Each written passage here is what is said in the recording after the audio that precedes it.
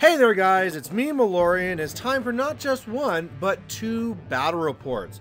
Basically, this last week here, they had the latest CID that came out with all the new steamroller stuff. So we got 3 new scenarios, we got objectives with 3 new powers, and I really wanted to test them. And one in particular was the whole one was like super incursion. It's like incursion with the 3 flags before, but now with more scenario things. And along with that, if I'm going to be pushing a scenario play, I gotta bring back the Thexus. So honest, I've been having a lot of people ask me about tips about Cephalix, and I haven't actually been playing much Cephalix lately. It's actually, I've been doing a lot more McBain and Magnus 2 and just some other casters like that. But really the Cephalix, it's been a little while since I played them, so it was nice to pull these guys out again. Now, my first opponent here will be Chris Johnstone. He used to play a lot, was a very competitive player, but hasn't played for a while. So going into this, I know I do have the advantage that he might not have the full knowledge of all the new upgrades and blah, blah, blah, might make a few mistakes. But at the same time, I know him as a super assassination player, so I have to play very, very carefully. One thing that is going to be a proxy in this one is that the storm wall's actually going to be a hurricane. Not a big deal, but there you go. So in this one here, I mean, this one's called, I believe, Anarchy or something like that. It's funny, we have one local person that's like, I don't like it, it's all off kilter. But I mean, really, we have other ones like that already, right? Like Spread the Net, it's already kind of like offset. It's just kind of like flip-flopped where the zones are. So, you know, it's no big deal. Pretty much what this one wants you to do is go wide, have infantry on the outside, and then fight over the center here. But along with that, I mean, these flags are fairly close, so it's going to be very difficult to be like contesting and clearing your own flag. So I think overall it's going to be bigger for controlling the zones on the outside, but we're going to kind of see how that goes. Now, there are 3 new versions for the objective. You can now also have it so that it gives you, oh, what was it, no pushing, and another one lets you reroll to hit and to damage once per turn. And then there's another one that I also, oh yeah, eyeless sight for a model for a turn. So all that being said, you know, me and my opponent said we'd rather have the one that repairs you. So, you know, something that repairs you is pretty nice and safe. Of course, I don't need any of the other variants in this. Maybe Pathfinder for that water, but even then, meh, not the biggest worry. So of course, what is my game plan going to this? Is I want to run up, I want to be jamming him, and then just kind of winning on scenario. Now, the biggest thing I got to watch out for is his super fast jacks in that feat. You know, Haley 2 is not what she used to be, but she's still very dangerous. And if she says your caster can't really do anything, or the jacks, it means that those, like the big hurricane, is getting the alpha on you, and that can be really bad. So I'm going to be holding back, hoping to pull out the feet, and then I can hopefully then come around from there. So that's what I basically do. I won first turn, I'm running up. I didn't really pay much attention to the fact that, oh yeah, the hurricane can be a little bit faster if you give it, you know, the whole, you go faster and get an extra attack type thing. So it's a little bit of derp on my side, but for the most part, I'm just making sure I'm staying out of ranges and getting ready to flood the board later. So that's what he does. He gives a hurricane, just a little bit faster, a little bit more shootier. So it goes up, it shoots down a couple of my guys. Okay, that happens. He boosts, kills off one of the overlords. Okay, sure. I mean, really, that's what's probably going to happen at some point anyway, that he goes and like rolls a scatter on my stealth overlords and kills one. So, even though I lost some things here, it's not really a big deal. Now, another thing I'll really say from how things are looking here is that I'm not really thinking I'm going to be scoring on the right zone at all. Taking out that big, huge hurricane, I could maybe normally do that, but it's really a hard thing to do around the feet. The biggest thing I think I can do is that if he has the Centurion locking down one zone, the Hurricane on the other, I should have a lot better chance of just scoring on that center flag. And I think if nothing else, maybe clocking my opponent as well. But the big thing that's going to be really helping on the left is that those jacks there are both on a junior. So of course there's Kane Zero running ace, the Centurion's on junior, and he got a little too close to the side, and my ambushers are going to be coming in right now. So if I can just go after the juniors, well, the jacks will just go in inert anyway. So I might be scoring on the left, but it's not really something that's critical to my plan. So on my turn, the ambushers come in, they kill both Iana and Holt, so that's great, because now it's going to make my little ghosty ghosts just that much more safe. And then otherwise, I'm able to get some really good damage into Ace, not actually taking out his system though, so that sucked, but it is really hurt.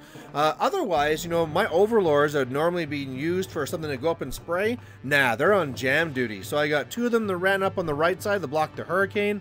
On the left, 3 of them are pinning in the Centurion, which currently is not in the zone. And then basically again just running up. I put one of my machine wraiths already on my flag, and the other machine wraith I decided to really just push up there. Why I really want to be like that is it's somewhere that is contesting that flag, but also really threatening to be doing some annoying things with his Thorn. Thorn can be a very dangerous piece and something that really enables his assassination game. So if I can get rid of that early, that's fantastic. Being in there and being in cover makes me pretty good. I mean, if he boosts, he has a pretty good chance of getting me as well, but it's really a play to really try and take out Thorn. So on his turn though, he is able to take it out. I mean, Haley just does an Arcane Bolt, boost to hit, missed, but reroll because of Squire, got it. Otherwise, it's really just kind of like shooting around and doing his thing. Now again, as you can see there, I'm staying back with acceleration up, I'm staying pretty safe, and so he didn't really feel that he had a good shot at assassination, and he didn't really feel he had a good spot to set himself up to really come at me either. So this is fantastic. He pops his feet. Anywhere we see those little digging tokens, that's what he's locking down. So things like my heavies, some of the unit leaders, a lot of the stuff on the left side to kind of keep them away from the juniors, that's what he really went after. He also TK'd the Centurion inside the zone, so that's what he's going to be doing here, and this is so far going perfect for me, because this means that I'm going to be scoring my flag on his turn, and even though he was able to kill a machine wraith, so I can't really get to his Thorn that easily, that's fine. I'm just going to keep on jamming, keep on killing, and keep on working on this scenario advantage with a backup of also the time advantage. Kind of a crummy picture for this one, and I'll also say this is also skipping a turn because there was one picture so fuzzy, I was like, I shouldn't even keep this. It's weird. I got a new phone with a new camera that I thought I'd be doing great, but apparently I need to be still doing a little bit more work with it. So apologies for that, but basically what happened on my turn is that I adrenal flooded some dudes. They went up, they killed off Kane 0, so that's great. Ace goes inert. I still have to deal with that Centurion, couldn't get to the junior yet. Starting to also bash on his objective, but for the most part it's really just like jam, hold away. I go up to 2-0. On his turn, he's able to zap my machine wraith that was on my flag, so that's going to make things a little bit more difficult, locking down the shooting. But again, I'm still up 2-0, still up clock. All of his things are kind of really staying back there. I'm staying safe, so this is really going according to plan. So on my next turn here, I feel that the way I'm going to lose this game is by assassination. So I need to just kind of like move away and move safe. So I'm still trying to hunt down Junior, still trying to work on that objective. I mean, it's just really just kind of like grinding away for stuff that doesn't really matter. The biggest thing to me is just making sure I don't get assassinated. So like on this turn here, I didn't score any points. I could have like ran up one of my agitators. I could have scored my flag. I don't need to. I'm in the lead. I'm not in a spot where I need to be losing that. I mean, if he does stomp over here somehow with his Hurricane, I need the hitting power to take it out. So it's one of these things where it's like, hey, I could be getting more points, but I don't have to. So what he decides to do then is he sees he's in a really bad spot here, goes for an assassination, basically comes over here with Haley and then starts trying to shoot arcane bolts at me, but I knew that there's probably like the last spot where Haley might decide to go for it before I run to the other side of the forest. I'm fully camped, not really worried. He goes for it, and yeah, it just does not happen. And really at that point, that's when he kind of like throws in a towel and says, all right, I think we're good here because Haley's going to die, or I'll just run and keep on drawing this out. He's just not in a spot right now where he's going to pull off any sort of victory, because I think from all of his arcane bolts, he did like 4 or 5 maybe damage, so just really not what he needed. So first scenario here, first go back here with Thexus, looking great, but we got one more game, and then I'll really talk about what I think about these new scenarios.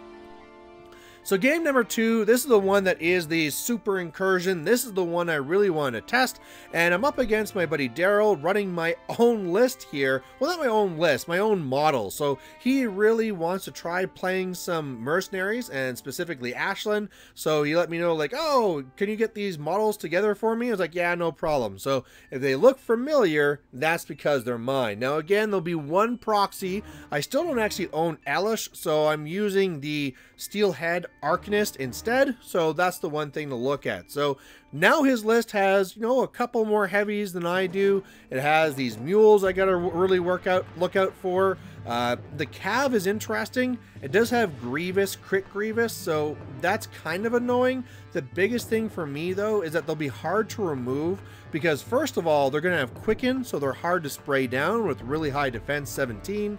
And then once they get into me, it's probably going to be on feet turn, so hitting defense 17 when you're rolling 4 dice, dropping the 2 highest, not the easiest thing to do. So I think overall what I'm going to try and do here is same type of thing I always go, is go for a scenario. I'm not really sure if he's a guy I can really clock, but I think this is something where I can push scenario and keep on pushing it.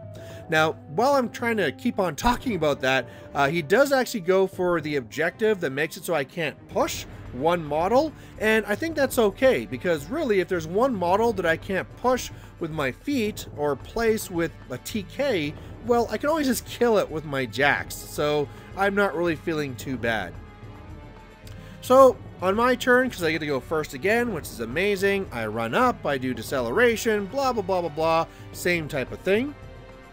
On his turn, he's not really all that aggressive. He slowly moves up. He already puts out the thing on the 1 jack saying how I can't push it. But the other thing is, because this is Lealese, he also has Choir back there. So he also makes it so all the jacks I can't cast spells on. And that really makes me think of some of the problems I'm going to run into. He also has Quicken over already as well.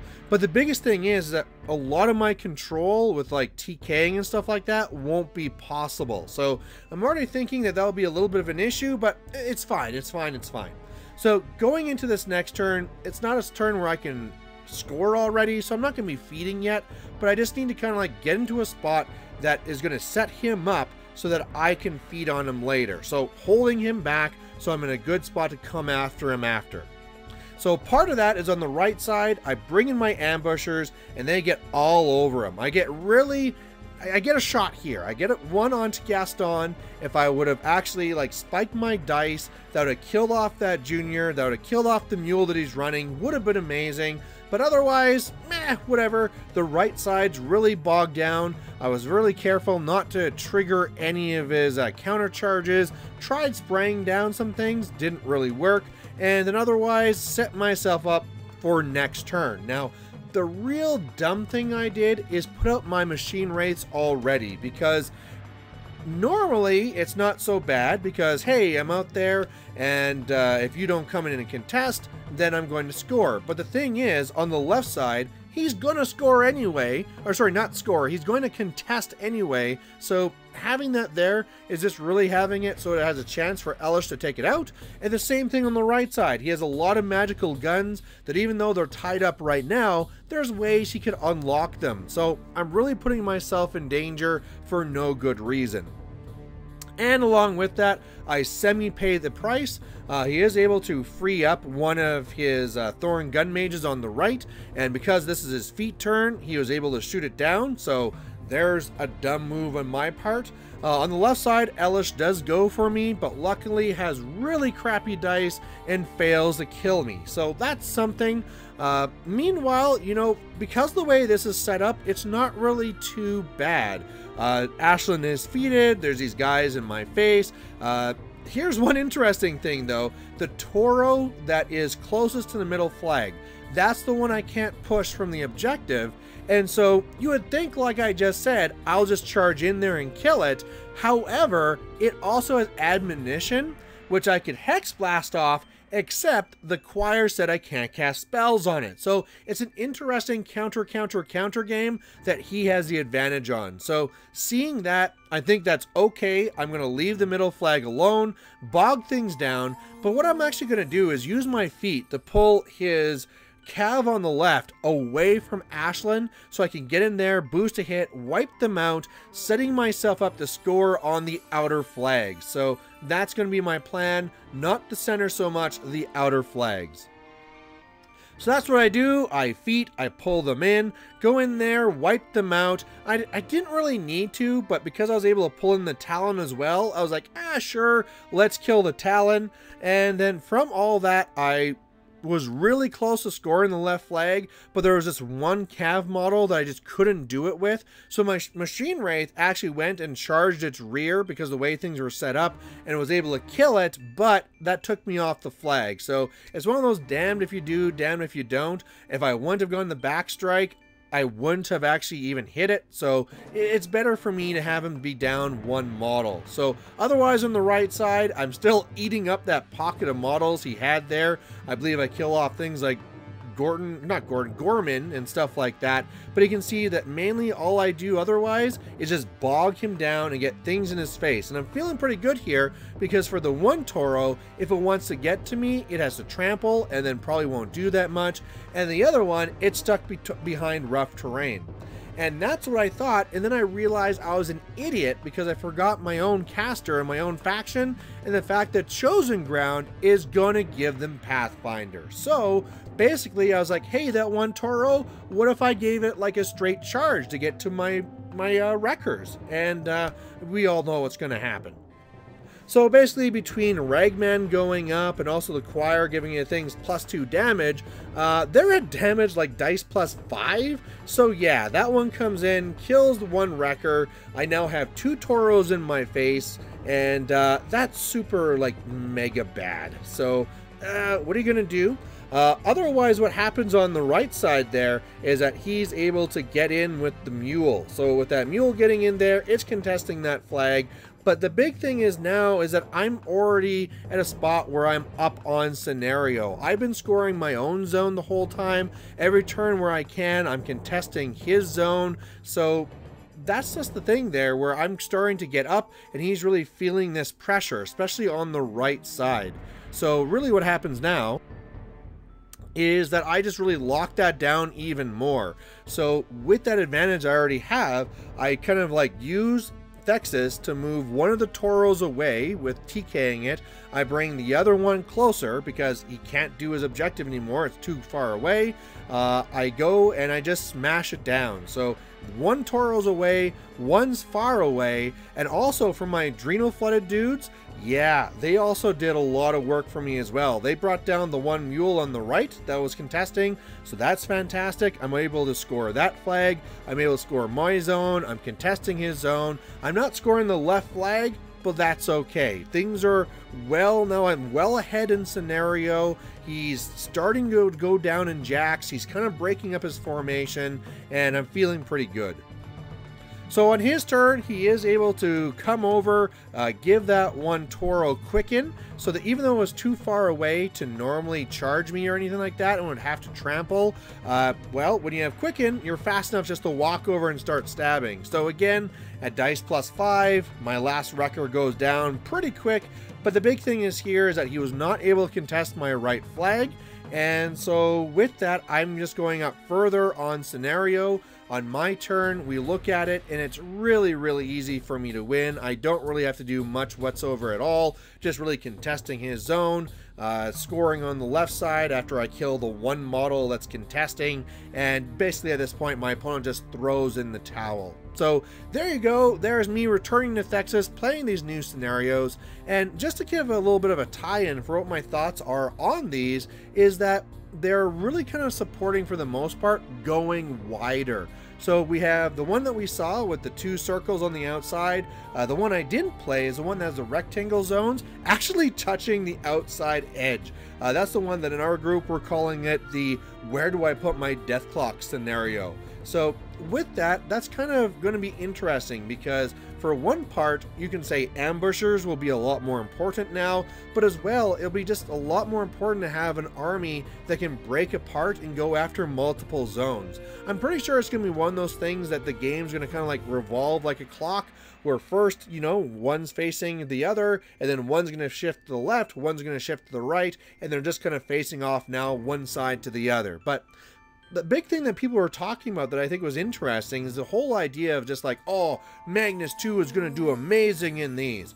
Well, I don't really think so, because the biggest harm that comes to, or the biggest counter to Magnus 2's feat is going wide. You know, he only has a 12-inch control, he can only lock down so many things, and so when zones are further out, there's only so much you can actually do with those. As well, people who've played against it know that if you leave things outside, they can run in and contest. So between, you know, playing against people that would know the caster and the scenario itself, making it so you just can't control that many elements, I think it's now moving to a spot where it's not so much that what you want, but you want something that can push. Something like Thexus, something like Gorton, something like those ones there, Kruger 2, that are pushing things away and getting fast scoring, especially in this one here, in this incursion, will be a really big deal. People are saying like, oh, well, why didn't you just do that before in Mirage? But the thing is like the way that the flags were set up, it was very hard to get control over the far flag. So it never really happened, whereas having it more like this in the center, it's a lot easier to push and control all three flags on the same turn. So really, if you ever have a spot where you can control all three flags, score your own zone, and destroy their objective, hey, that's a doable thing and might be a way that you can win if you have those pushing feats. Now, like I said, there's now an objective that says you can't push or place one of these models, but I think again, because that's just one model, it probably won't be that big of an effect. I mean, if you go for it and say, haha, you can't move this one model, well, guess what my heavies are going to go and kill? Of course, in this matchup here, there was Admonition, and then there was the Choir to stop Hex Blast. So there were the counters to the counters, but I think normally, if I really needed this to happen, and there was one model that I couldn't get rid of, I would just charge it with my Wreckers and kill it. So definitely something to think of. Don't be thinking about things like Magnus 2. I mean, of course, there'll be spots where he'll be in a very good spot, but in general, with these ones where you have to go wider and more spread out, there's just not the same control that you'd be seeing there. I mean, for example, Magnus 2 could push really hard and say lock down maybe 2 of the flags, but then he couldn't really control the other, and then that's where the other opponent can have things to run in and contest the flags that you did try and control, and then could try and score on the opposite flag. So I mean, there's what ifs and just a whole bunch of theory crafting here, but I really think that the casters that can push are going to have a big reemergence and seeing a lot more power. So there you go, folks. Those are my thoughts on the new scenarios, and also 2 battle reports to see Thexus back at it. So hopefully you enjoyed it. If you have any comments or anything, please post it down below, but otherwise, we'll catch you later. Bye.